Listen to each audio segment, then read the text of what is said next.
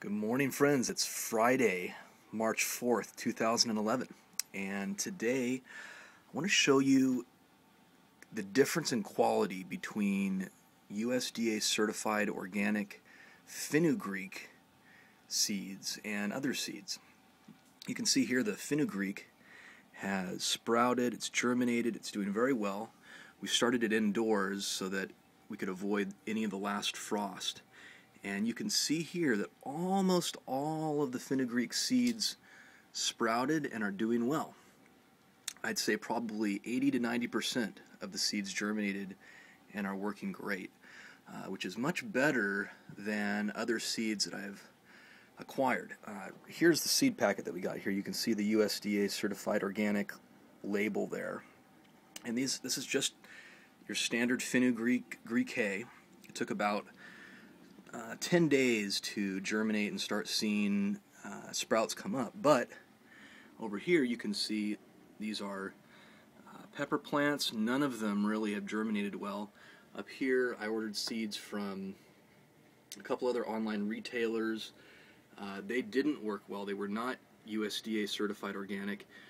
This is where I planted the horehound, and then this is where we planted some huckleberry seed, and as you can see, they just really haven't come up. They might not have germinated yet, and they've been in there longer than this USDA Certified Organic Fenugreek.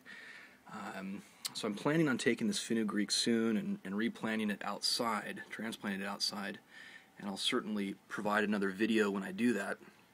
Brand new to growing Fenugreek, but it seems to be a really wonderful lentil and herb to grow because you can harvest the leaves and use them as a spicy leaf for salads.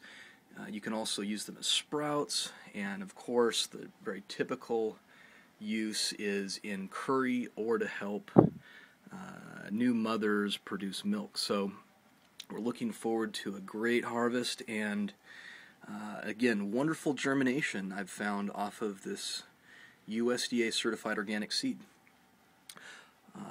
Probably in the future, if I do end up buying more seeds, they will be certified in this way, because when you do something like this and you buy seeds from another place that don't work, you use a lot of time and a lot of energy, a lot of fertilizer, compost, watering, light, everything else to deal with the seeds, and it's much more expensive than just the seeds itself. So you really want to make sure you have the best seed stock that you can before you start growing, and certainly these Fenugreek seeds have really done their job. So I hope you enjoyed this, and you can see here this is just germinating Fenugreek. Again, it's March 4th, Friday, and it's Gregory Hillman with b2review.com. Enjoy your Fenugreek.